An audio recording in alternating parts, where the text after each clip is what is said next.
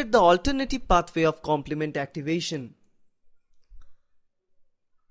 In this case, the activation pathway ultimately triggered by the automatic response of C3 cleavage. Let's begin. This pathway deals with the automatic lysis of C3 complement protein into C3A and C3B. Now C3B have a thioester bond which can be easily attacked by a nucleophilic complex. Normally water attacks there and can cleave that fragment, leads to the generation of functionless C3B molecules in the serum.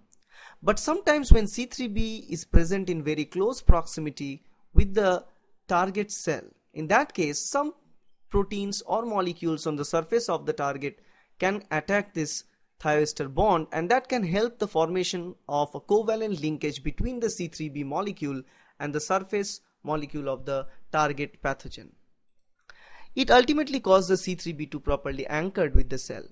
Then another protein called B comes in, which is cleaved by C3B's enzymatic activity of the D factor, and it's cleaved into BB and BA. BA is the small subunit which is diffused away, while BB remain attached to the C3B on the surface. Now always happens in complement that A parts are diffused and B parts present. One easy way to remember is that always in complement pathway the A parts are smaller and that always diffuse away. So A diffuses away, B stays there. By this same fashion, this C3B, capital B small b, this complex acts as a C3 convertase, and this complex is stabilized by another protein called propyridine. So that is a stabilized C3B BB complex. It is a C3 convertase that kind of resembles the classical pathway C4B C2B complex, which also is a C3 convertase. So once we produce this C3 convertase of alternative pathway by C3B BB, it can cleave C3 complement into C3B and C3A.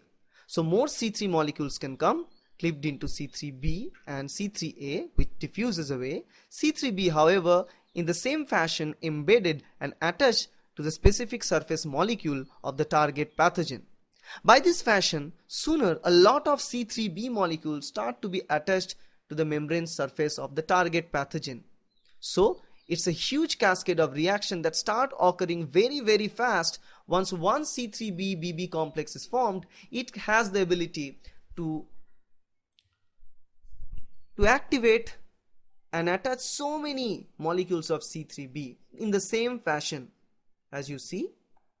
By the same mechanism, sooner a lot of C3B BB complex start to form that can further cleave C3 complexes, and as a result a lot of C3B is embedded and attached to the membrane surface in very less amount of time.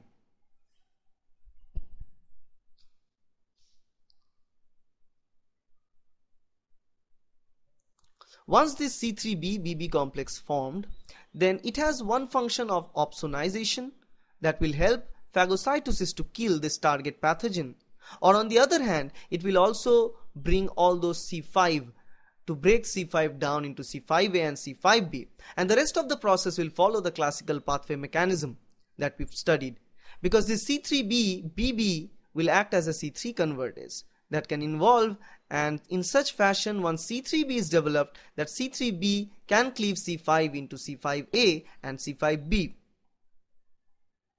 and once it's formed C5B, it is attached to the membrane, C5A will be diffused.